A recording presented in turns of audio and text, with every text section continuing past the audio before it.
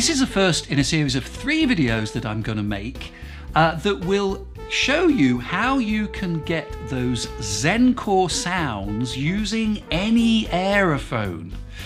Okay, let me explain. You've probably seen recently a lot about the Aerophone Pro and the fact that it's got that great Zencore sound engine built in. Now, your budget might not stretch to the Aerophone Pro, so maybe you're thinking about getting the AE-10 or the Aerophone GO. Now, those instruments have got great sounds on board, but they don't have those Zencore sounds built into them. So what I want to do in these videos is show you how you can, using your Mac or PC, use one of these instruments as a great MIDI controller to get those same Zencore sounds. So what we're going to be doing here, we're going to be looking at something called the Roland Cloud. Now, as part of the Roland Cloud, you can get something called Zenology Pro. And we're going to show you how you can use Zenology Pro and one of these instruments as the controller, so you too can access those great Zencore sounds. This first video, we're going to be using the Mac and a program called MainStage. Now, MainStage is something I use pretty much every day when I'm using my Aerophone. It's a great tool and it's not expensive. I believe it's about $30 US. You can download it from your Mac App Store. And we're going to walk through the setup in a moment on MainStage. And then in the next video, we're going to look at doing something very similar using a program called Camelot, which will do pretty much the same thing if you're a PC user. And then in the third video, I'm going to show you how we actually program Zenology Pro sounds so that they will work with your Aerophone. And I'm going to post a free file that you'll be able to download some of the sounds that I've already programmed for Zenology Pro, so you'll have a good head start. Okay, so you've got MainStage installed and you've got that Zenology Pro installed via the Roland Cloud. The next thing you're going to need to do is connect your AE-10 to the computer using a USB cable. So let me talk you through the setup in MainStage. This is by no means going to be an in-depth look at MainStage. I'm trying to make this as easy as possible so you can set up this program. So go to MainStage, open MainStage, go to File, New. Now what will open up here is a selection of templates, and we're going to use one of these templates as a nice easy place for us to start. Now just before you do that, have a little look down at the bottom here. Now, if you're using something like MainStage, you really should have connected an audio interface. Search YouTube videos on audio interfaces. There are lots of them, but ideally you should use an audio interface. It's a much better way of getting a great sound out of your laptop. And down at the bottom here, you can click and choose your audio interface. It might come up and say you're just on the system setting.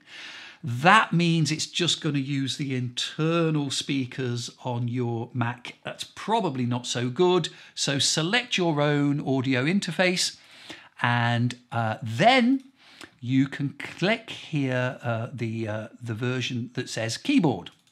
Okay, double click. And here we are, we're in MainStage.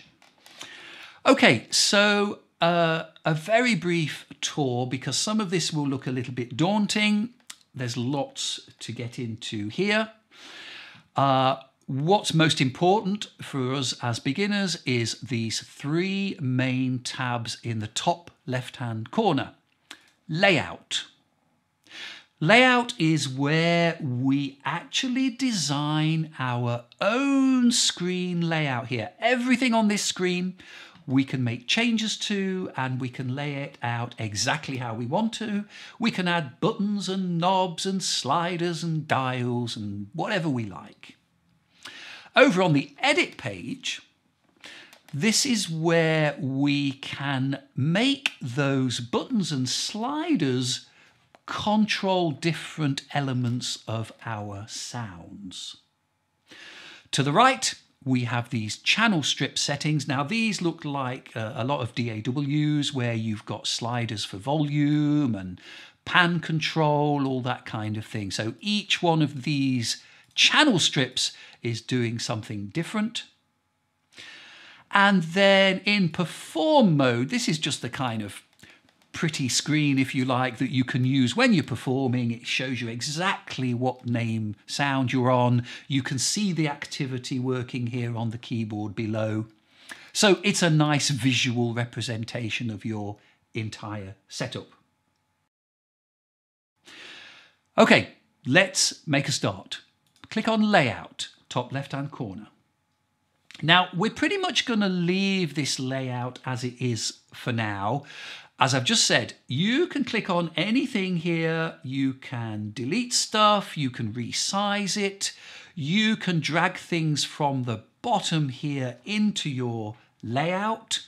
So let's say we wanted to add maybe a button to control something, to turn something on and off.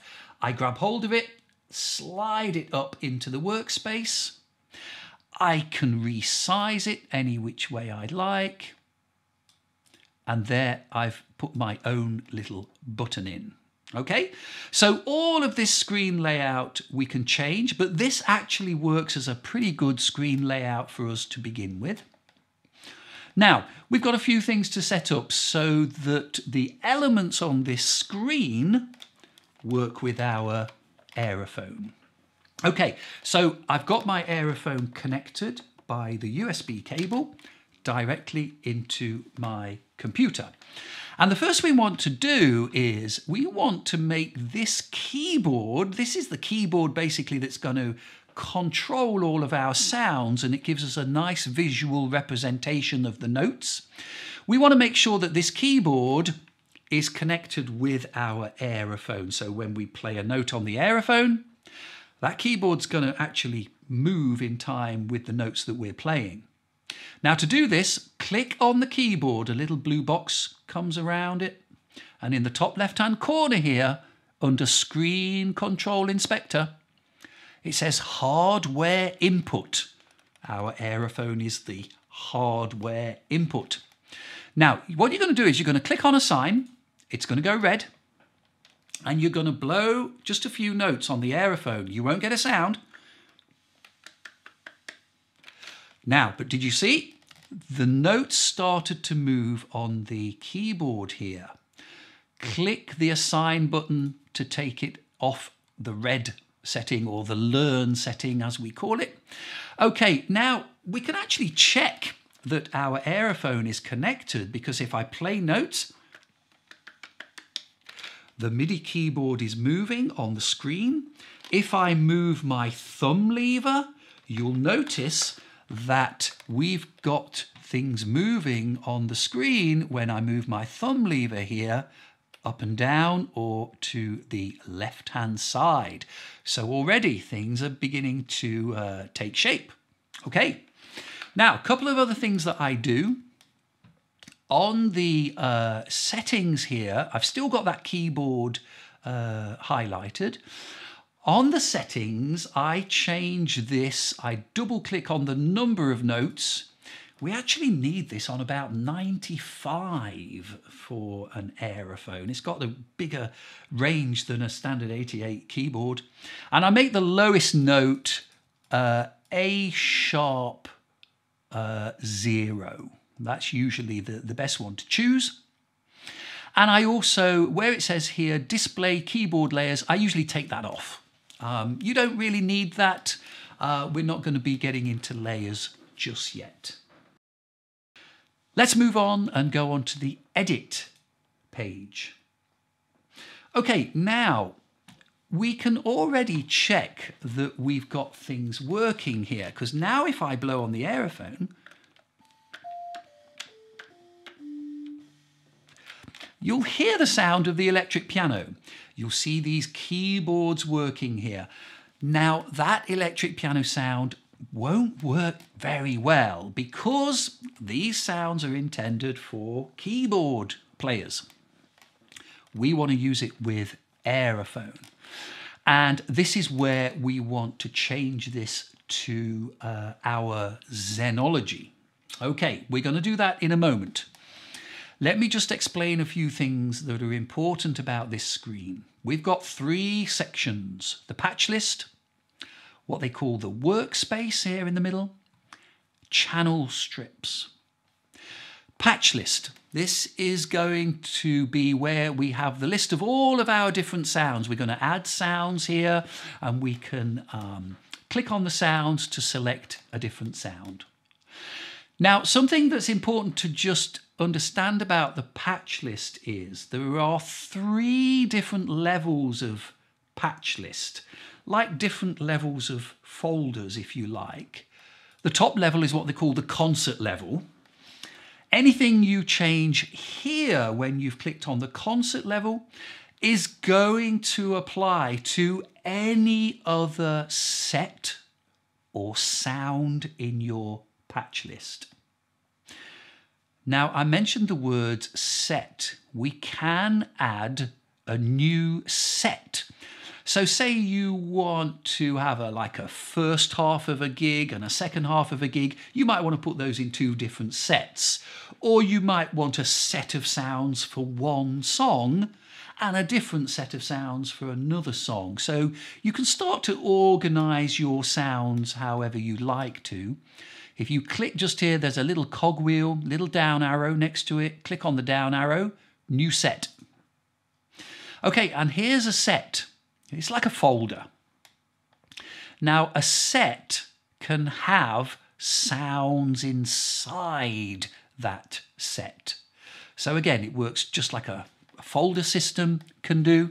Now, any changes we make on the set level are going to apply to any sounds inside the set. So if I do new patch, now this sound is inside my set. And if I added another sound into that set, new patch, I've got two sounds now tucked away into that folder. If I make any changes here while this set is pressed, highlighted, any changes here on the screen that I make are going to affect both of these sounds here. And then if I just click on a separate sound, any changes I make here apply only to that sound. So be careful when you're changing things here in the workspace. Make sure you've selected either the concert level, the set level, or the sound or patch level. Here's our workspace, and over in the right hand side, our channel strips. Now, I said earlier, this is like a DAW. We've got our volume slider here for the sound, pan. We've got little picture representation of the sound we're using. This tells us where the output is going, where the sound is going out to your interface. Sends, those are going to control the amount of reverb or delay you've got there. We can make changes to those however we'd like. But what we're interested in here is a little bit further up, input. Now it says E-piano. There's an E-piano selected at the moment. We don't want E-piano. We want Zenology to begin with. Now be careful. As you hover your mouse over this blue box here, you've got three portions of that box. You want the far right-hand side with the two arrows. Click it. Now a menu drops down. Now you can see in my menu at the top here, I've got Zenology. That's only because I've used it recently.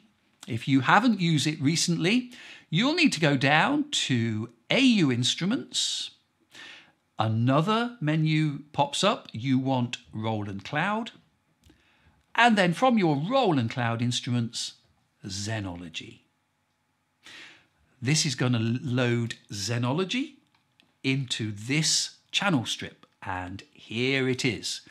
Now this is a sound that I've already programmed to work with Zenology, and now if I play, I've got that sound in Zenology working with my AE-10.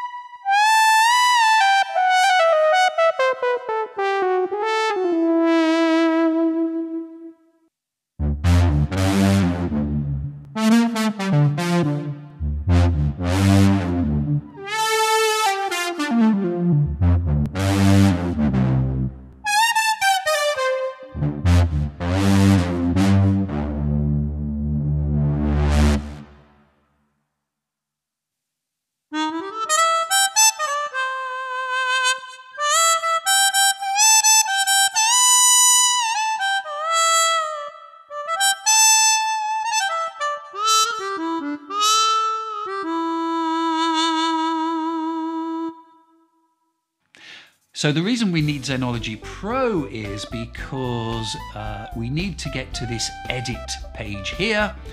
This is where all the good stuff happens, and this is what I'm going to be showing you in that third video.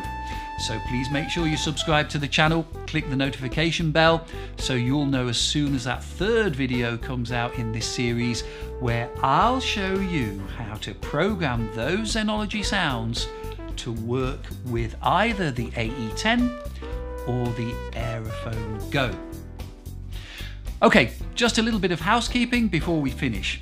This still says classic electric piano, and it isn't a classic electric piano anymore. It's the Zenology Pro sound. So what we need to do is change that name. If we go into our patch list, just double click on electric piano. You can rename it whatever you like. I'm renaming it Zenology. What we need to do now is go to File and Save. And now what you need to do is save your sound here. Name it whatever you like, whatever you want to do. I'm going to call it Zenology.